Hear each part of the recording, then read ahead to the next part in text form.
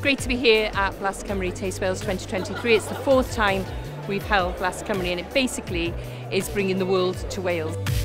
It's great to see so many producers here. We've got over 200 buyers from right across the world. BlasCymru ydy prif ddigwyddiad bwyd yma yng Nghymru sydd gennym ni.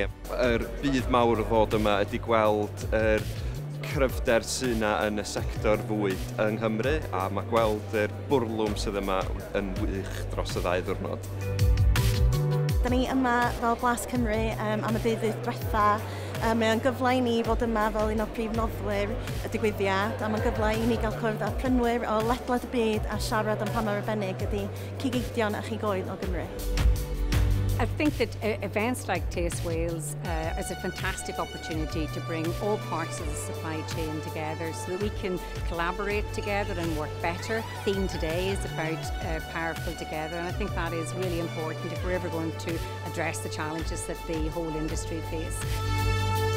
We've seen food exports nearly get up to £1 billion over the last few years, and that growth is bigger than any of the other home nations. And it's in events like this where the Welsh Government, who backs business, puts different buyers from many, many countries from around the world and puts them in front of SMEs who might not ordinarily get a chance to meet these types of people. The company I work with is called Ultrawolf. We import some chilled products to Malaysia, and we also have a few gourmet shops in Malaysia.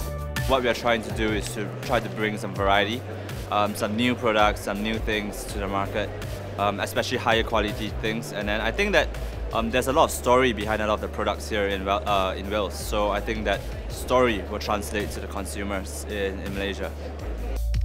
Yma mae safon cynnych sydd allan o Gymru yn gwella o flwyddyn i flwyddyn. O be fi'n gwybod, mae'n 38 o prynwyr o gwledydd eraill yn y digwyddiad yma. Sydd yn gret, really. A dyn mae amryw o wledydd eraill o Asia i America. So mae'n jyst yn rhoi Cymru ar yma.